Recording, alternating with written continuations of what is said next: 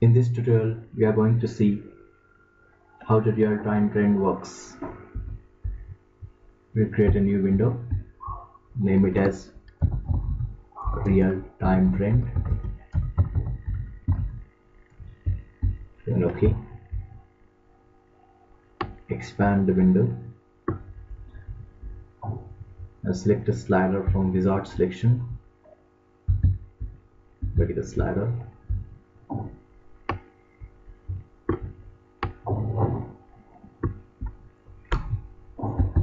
Now tagging to slider as S1 with label that is temperature.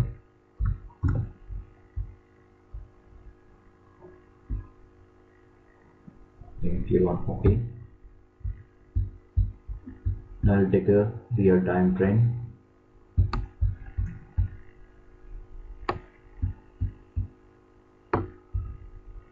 Double click on the graph.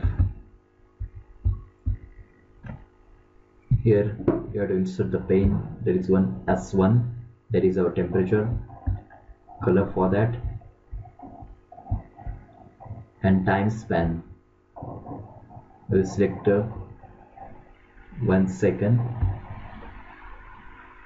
Then click on OK. And go to the runtime. Now, as I move the temperature, you can see it on real-time trend.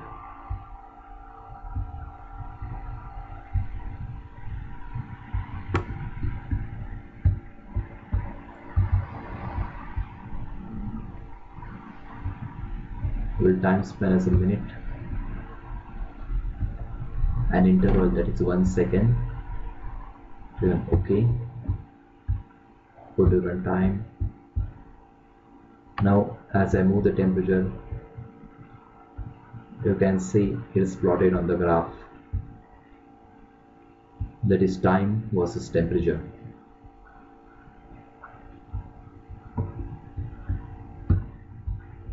Now let's see how it automatically works.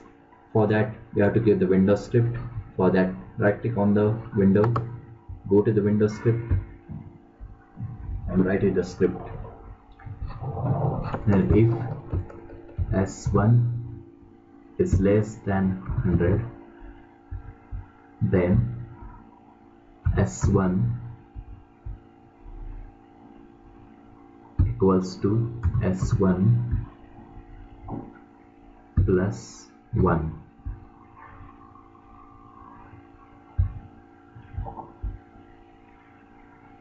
Else S1 equal to 0. And if, and click on validate. Here you can do 1 millisecond every 1 millisecond, and click on OK. Now go to the runtime. You see the temperatures automatically increments, and you can see it on real-time graph that temperatures, as the temperature vary, the graph vary. That's time versus temperature.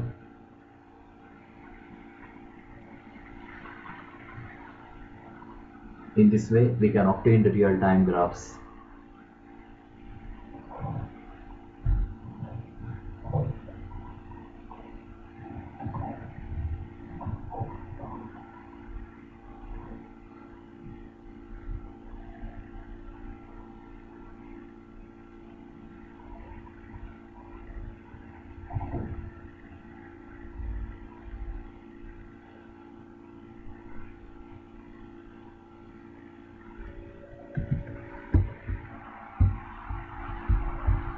In this real-time graph, we can add up to the 4 inputs. So adding one more input, adding 2 more input, that is temperature,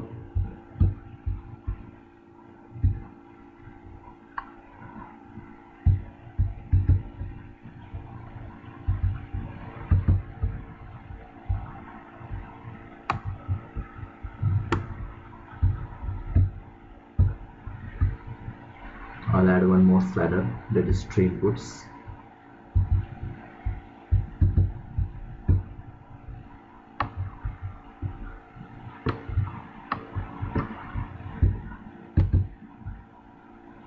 want to tag them to then give me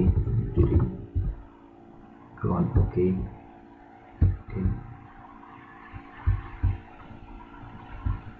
Save. Then third one will indicate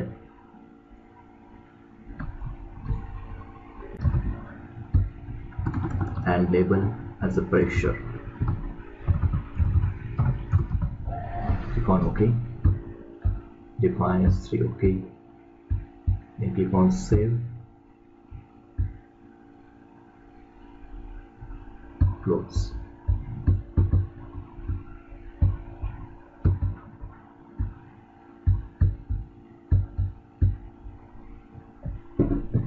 Then we have to change the Windows script also. Copy the same Windows script and paste it. Instead of S1, change to the S2.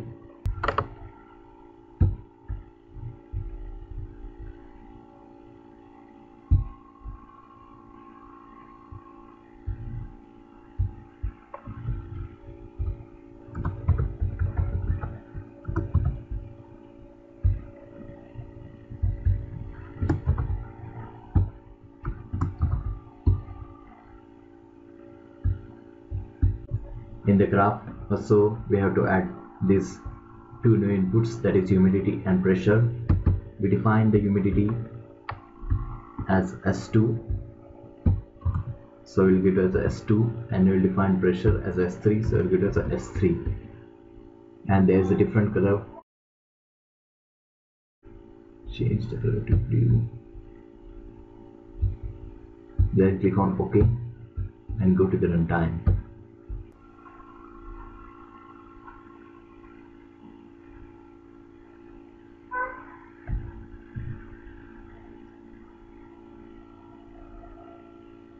Now in this real-time graph you can see all three graphs, but they are incrementing by 1. They are all incrementing by 1, so it's not clear. We will change it. Go to the Windows script. Give it as a 1, here we give it as a 4, and here we will give it as 7. Then click on OK. Go to runtime. Now you can see all three graphs.